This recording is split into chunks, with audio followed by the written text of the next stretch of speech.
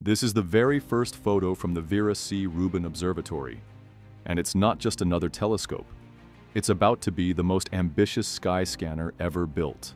While telescopes like Hubble and James Webb stare deep into specific corners of space, Rubin will do something no one else can.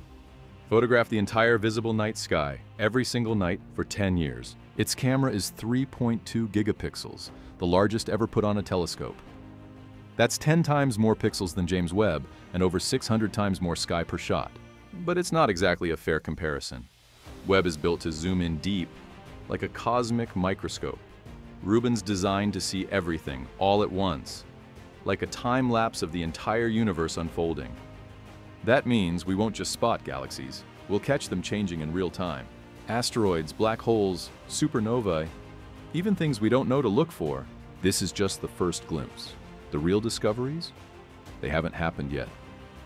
Follow to be there when they do.